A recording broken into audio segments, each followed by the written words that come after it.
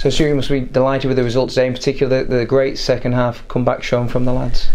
Yeah, obviously the result was very positive in the end. Really disappointed with the first half.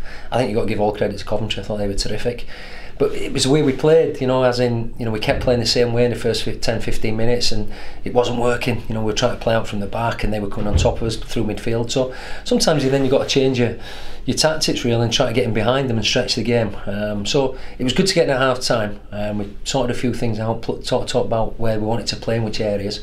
And it was all about character second half. We asked, we said to them, there's probably only a couple of lads really kept to the standards in the first half. We were sloppy in possession.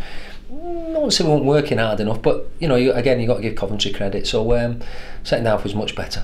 Yeah, the game really did change in that second period. Obviously, the penalty decision, the first one, is a big talking point, I suppose, from a Coventry point of view. But from the minute one in that second period, we were more on the front foot, and obviously a lot more of the play was in that Coventry half of the pitch. Yeah, and I said to the lads, I think about 20 minutes before we actually got anywhere near their goal, because we still kept trying to play the way that we talked about. But we've got to realise we've got enough experienced players in there that if it's not working, then you change it a little bit, and we're trying to get that message on from the dugout, which is quite difficult. But the second half was a lot more like us, individually and collectively.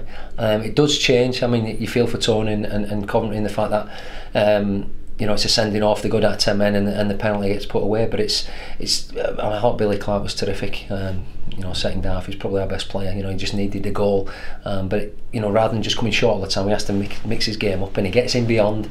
Lad brings him down, and I know the rules have changed, but it's actually stopped. He's denied a goal scoring opportunity on purpose, so it's a definite red card. And thankfully Maka, put it away, and then obviously Marcy's goal, and then another penalty. So second half showed character, played really well. Disappointed with the first half, no doubt about it. But pleasing thing is we've won a game that at half time, we looked as though we might not.